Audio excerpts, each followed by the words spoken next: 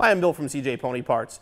So you've done some modifications to your car, it's gotten faster, you've seen pictures and video online, and decided you want to try your hand at drag racing. Now, people who don't know drag racing will tell you it's easy, anybody can do it. Well, they're right about the second part. Anybody can do it. As long as you have a safe car, you can go down the drag strip. The easy part, it's easy to go straight, it's hard to do it consistently, it's even harder to go faster. Now, if you're a first timer and never done it before, what we're going to do today is give you the basics of drag racing and tell you what to expect your first time at the strip. Now, before you go to the drag strip, the first thing you want to do is go over your car. Make sure your car is safe to go down the quarter mile. And what that means is make sure your tires have tread. I know race tires are full slicks. Well, they're a special compound designed for drag racing. Your street tires, if they're bald, are junk. So make sure you have decent tread. Make sure you have normal air pressure in the tires. Lug nuts are tight. And also check for leaks. No coolant, no oil leaks, nothing like that. If you drip on the track, you're just going to upset the other racers. So make sure the car is safe. Grab some long pants, a long sleeve shirt, and a helmet if you have one, and you're ready to head to the drag strip. Now, before we get into what you can expect when you get to the actual track, we're going to do a little bit about tires. Now, this is geared more towards your first time drag racer, so we're going to leave slicks out of the equation because honestly, if you've never raced before, you should not have a slick on your car anyway. More than likely, you're going to have one of two tires. You're going to have your normal street tire, or you might have a drag radial. Now, if you're running a normal street tire, you want to run it at normal temperature. No burnout. Don't go through the water, nothing like that. This tire, you want to go around the water box, maybe give them a quick spin to clean them off, and you're ready to go.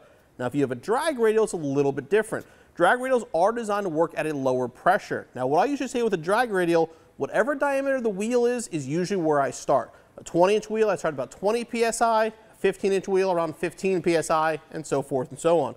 So what you want to do with these now is if you're running a full-size front tire, which you probably are, again, go around the water box. Don't drive through it, but back up, get some water on them, and these you want to do a burnout with. A drag radial has to be hot or it's not going to work.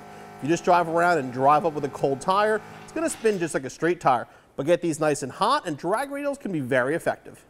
What I suggest doing is contact your local track and find out when they're having a test and tune session. A test and tune is a very informal day of testing, which is perfect for a first-time racer. What you're going to do when you get to the track is you're going to pay your fee, you're going to fill out some paperwork, and then you're going to go to tech.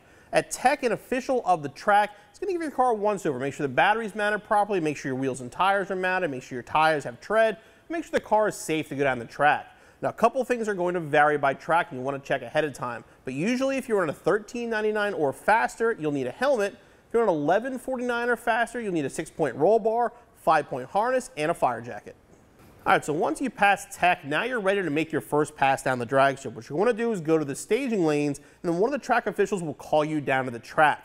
Now, what you're going to see is a water box. And like I mentioned before, if you're on a street tire, you want to go around that water box. There's no reason to go through it, as your tires aren't going to do any better by getting wet. Leave that for the race cars with the drag slicks on them. Go around the water box. Again, if you have a drag radial, you can back up to the edge and do a burnout. But a street tire, again, clean the tires off, and you're ready to stage. Now, staging is the probably most intimidating part for a first-time racer. We're going to show you in detail how to properly do it. Now, when you pull up to the tree to the beams, the first thing you're going to do is hit the pre-stage beam. That's going to be the first light. At this point, you're going to wait for your competitor to do the same thing. This is known as courtesy staging. You don't want to go in all the way. Let them get even. Now, once all those pre-stage lights are hit, then you can move forward just a little bit, inch forward, to your full stage lights on. Now, what's going to happen here, once you do that, your competitor's going to do the same thing. The lights are going to drop, and you're going to go on green. Now, a second ago I mentioned to go on green, but realistically you actually don't want to do that. You're going to go into third yellow because you have 0.5 of a second to move the car, but you're not going to respond that quickly. Now, there are two different styles of trees. There's a sportsman where you'll get 3 yellows and then a green, or a pro tree where you get all 3 and then green. It's a little bit faster. But your first time at the track, if you're there for a test and soon, you're going to get a sportsman tree.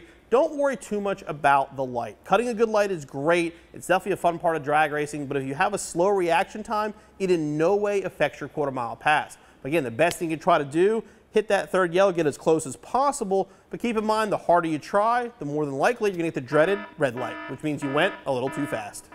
And once you stage and get your green light and get on the track, now it's time to actually race. Now again, you got to manage your expectations your first time at the track. Even if you have an 11-second car, you're probably not going to run 11s your first time out. Just leave the light nice and smooth like you're leaving a traffic light. Get a feel for the track and a feel for drag racing and get your first time slip. Now again, don't expect the car to run as fast as possible. Everybody online might say that's going to go 11s all day long. Don't be upset if you run a 13 your first pass. It takes a lot of work to consistently get a car down the track. The way you can do that is once you get on the first time, try a more aggressive launch. Leave a little bit higher RPM each time till you reach that point where you get your best 60-foot time. Now, once you get on the track, know where the track ends as well. There's going to be a cone, there'll be a stripe, there'll be lights. Either way, once you go through them, it's time to slow down. If the guy in front of you is still in front of you, he already won the race. Catching him is not going to do you any good once the race is over. Make sure you slow down, know where the return road is. On the way back, you're going to pick up your time slip. Now, this is what your normal time slip is going to look like. You want to know what lane you were in and what your car number is, because every car is going to have its own number, but then you're going to look basically right down here. RT is your reaction time. That's how quickly you reacted to the light. A 000 is the dream. That's the perfect light. That's what you want to get. The closer to perfect, the better off you are. The next one's going to be your 60-foot. 60-foot usually is going to make or break a race. The better traction you get, the quicker your 60-foot time is going to be. For a street tire car, anything in the 2.0 range, low 2s, high 1.9s is about what you can expect for a good street tire car. And this is going to be how quickly you got to the 330-foot mark.